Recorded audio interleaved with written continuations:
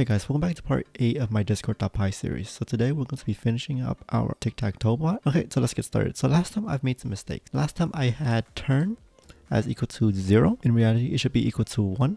And also the current player is actually supposed to be at 2 because for what we're doing right here, for current player modded by 2, we actually wanted to start at 0 plus 1, which is player 1. So when you mod something, you take the remainder of it, right? So 2 mod by 2. 2 goes into 2 evenly, so there's no remainder. So it's 0. 0 plus 1 is 1, so player is 1 turn. And then we increment 2 every time we finish a turn, right? So 2 becomes 3, so yeah. These are just the mistakes I made last time, so please change this into a 2 and change this into a 1. Okay, so let's get started with today. So today we're going to be working on the reactions that we got last time. So last time we had something like this, right? Where we had the user's reaction and what they can move down here. But we didn't implement like getting the user's reaction. So now we're going to be doing that today. So right here, we're checking first to see if it's the stop symbol. If it's not the stop symbol, we want to move on and have an else statement, right? So if we move on, we then have another if statement in here checking which player it is, right? So if current player modded by 2 is even, so there's no remainders left, that means that it's player's 1 turn, right? So it's currently player's 1 turn, right? So what we want to do next is that we want to have a little function. So in this function, we're going to be looking through what reaction that the player reacted to and using that to calculate their moves, right? Okay, so let's make a new function down here called MakeMoves. So what do we want from this MakeMove? So we want the reaction or the emojis that the user selected. We also want the emojis list, right? So this list of emojis that we will be taking stuff out of it, we're going to be calling it emojis list inside of this function, right? We also want the current player, so whatever player this is. It doesn't have to be player 1 or player 2 specifically. It can just be either player, right? We also want the board itself because we are going to be modifying this board. So the first thing we're going to do is that we need to find out where the player made their move, right? So in our board, which is a 3x3, the player can make a move anywhere in spot number 1, 2, 3, 4, 5, 6, 7, 8, or 9, right? Or the stop button. So we want to check which one the player has reacted with. So let's say if the player reacted with number 1, we know that it's in the 0th index, right? So number 1 is the first item inside of this list. So we want to find out which index it is, right? So we loop through the index of the range. So right here, we'll loop and find the index, and we'll find it using the range, which starts from 0. So to define the range, we're going to be using the length of the reaction emoji, so our constants. This reactions list will not change at all. We're not going to be modifying or removing anything from this list, right? So we can use this as a baseline to see which index it is. So down here, let's go back down here. So we're going to be looping through and looking for which index it is, right? And then we have to search for the index. So we have an if statement here, and we're going to see at this reaction emoji, right? So once we find whatever this is, and since this is a list, we will then access it using the square brackets notation. And inside the square bracket notation, we can then use the index that we're looping through. We put the index in there. And what do we want to get out of this list? We want to check if this list is equal to the emoji that we're looking for. So if it is equal to the emoji that we're looking for, we then have to modify the board, right? Because in our board here, which is full of blanks, we want to replace these with the player's character, right? So we go down here, we use the board. So how do we know where in the board we want to do this, right? So remember, we got the index from over here. So in this board, we want to call the index, and we want to switch out the blank value equal to the player. After that, we want to remove the selected emoji from our emoji list, right? Because we don't want multiple users to be making the same move, so we have to remove it. The way we remove it is that in Python, a list has a built-in method called remove. So we just call the list that we're using, and we call .remove on it. And what do we want to remove? We want to remove the emoji, right? So we just give it the emoji, which is a string. It will look for it inside of this list and then remove it from this list. So once we do find the emoji that we're looking for, we don't need to loop through it anymore. So let's say we're looking for number 1. We don't want to have to wait for the program to finish looping through everything else to find our emoji. No, we just want to loop through this one. So once we find our chosen emoji, which is this statement, if statement. So if this if statement triggers, we just want to break out of this function and stop looping, right? So let's go back up here and let's call our MakeMove function. And then what do we want to pass into it? So we want to pass in the reaction emoji that the user inputted, right? That we waited for up here. Then we want to pass in the emojis list that we currently have up here, right? So we can access it and modify it, right? After that, we also pass in the player, the current player, and we also pass in the board.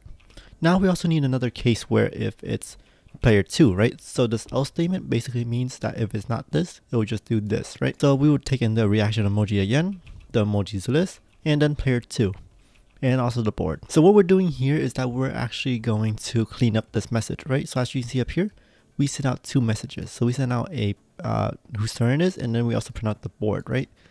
We don't want this to still be there when the next user goes. So we have to clean it up. So we call await, ctx, channel, and then we purge it, right? And then how many messages do we want to purge? So we only want to purge 2, so we set a limit of 2. Okay, so now that we finished with that and getting the moves for the user and cleaning up the chat a little bit, we then want to check for the winner, right? So we are making a winner variable, and for that winner variable, we're going to be calling check win again from up here, and we're going to pass it the same stuff, right? We're going to pass the player 1, player 2, and the board itself, and that should return to us either blank or a winner. So then we want to check that winner variable that we just made, and we want to check and make sure it's not blank. So if it's not blank, that means someone has won. So once someone has won, that basically means that we send out a winning message and then we ask them if they want to play again, right?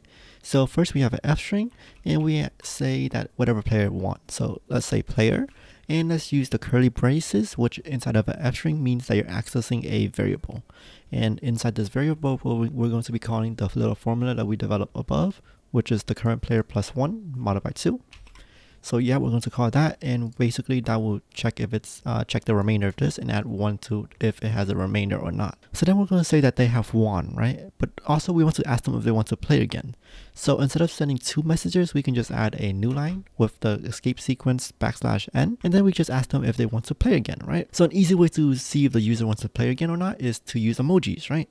So we just send out a message and we print out the board, right? Which with the same items, which is player 1, player 2, and the board itself, right? We're calling the print board function that we wrote before.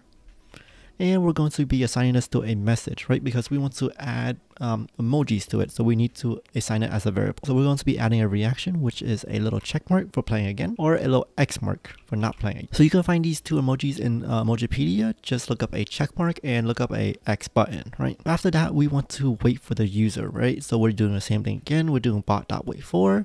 And we're going to look for the reaction add event. We have 30-second time limit, and then we're using the same check that we developed all the way up here, right? So after that, we're going to pull out the reactions and the users from this await command. After that, we're going to check this reaction, right? We're going to check if it's equal to the check mark. If it is equal to the check mark, we would then reset our 2 lists, right? So remember, we have 2 lists. We have a board, then we also have the emojis that the user can react to. But remember, as the user makes their move, these emojis get removed from the list, right? Down here, where we call emojis list.remove, we're removing those emojis, right? So basically what we're doing here is that we're resetting it to its initial state. So we're going to reset the board into its original state, right? Which is all blank. Then we're going to reset the turn, which is equal to 0. So the reason we set turn and current player equals to 1 less than themselves is because down here, we are incrementing them after, right? So we always increment the current player and the turn. So we want them to set them 1 less than what we want it to be. So let's say you want your players to be flip-flopping around, right? So let's say if player 1 wins the game, you want player 2 to go again. If you want to do that, you would just change this number into a 2, right? But for now, let's just keep the original order that they're going. So player 1 goes first and player 2 goes second. So yeah, after that, we then purge this, right? So how many do we purge it by? How many messages do we send out? We send out 1 to ask, telling them that they won, and we also send out a message of the board itself, right? So we will purge it with a limit of 2, right? Because we only send out 2 messages.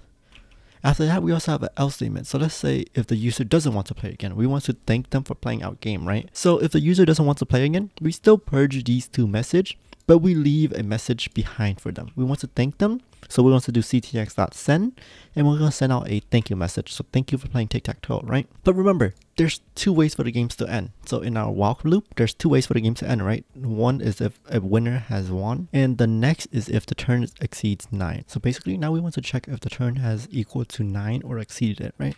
So when we want to do an else if statement with the turns as the condition, and we want to check if it's greater than or equal to 9. If it is greater than or equal to 9, we then tell the user that it's a tie, right? And then we also want to add a new line and ask them if they would like to play again. So we do the same thing as we do up here, and we send out the same board. We then store that message and we add 2 emojis to it, right? So we had a check mark and an X mark. We would then wait for the user's reaction, and we pull out the users and the reaction from it. We then check which one the user reacted to. If it's a check mark, We then reset it, the initial state, and we reset the turn and the current player.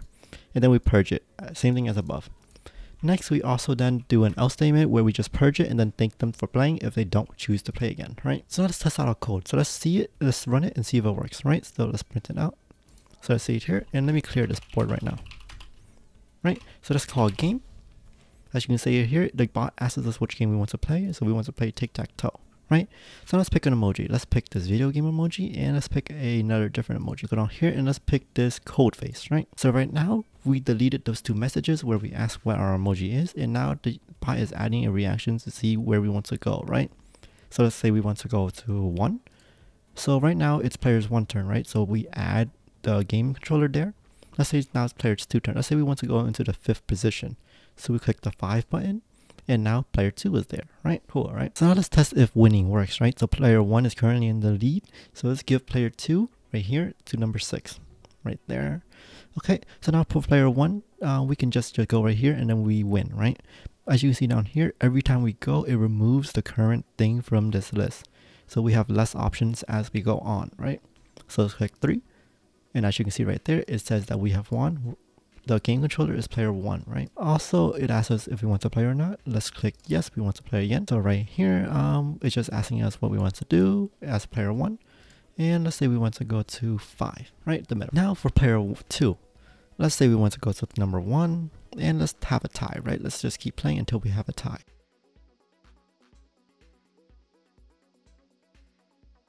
As you can see right here, now that we have a tie, it says that it's a tie and would we want to play it again. So let's play it again and let's check to see if our stop button works, right? So let's just stop it and let's see what happens.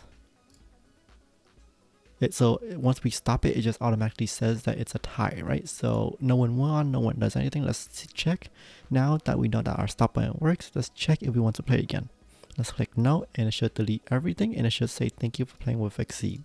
Right, so as you can see, the little bug right here is that when we don't want to play anymore and we end the turn, basically that will leave this board up here, right? So what we want to do is that we want to go into our code. So what we want to do is that we want to go into our code, and once the user pushes this, we want to have it purge 2 up, right? And let's test our Discord, right? Let's type in clear 5. So let's clear 5 up, right? So now let's call games. Let's pick Tic-Tac-Toe, and let's react with whatever emoji we want to, right? So these two. Now let's wait for the reactions to get added, and let's click the close button, right? So once we click this, it should manually delete this, and it should just ask us if we want to play again, and it should print out the final board. Let's say we don't want to play again. It would then delete these 2 messages and just leave us with a thank you. Okay, so that's it for today. I hope you guys enjoy. I'll see you guys next time. Bye.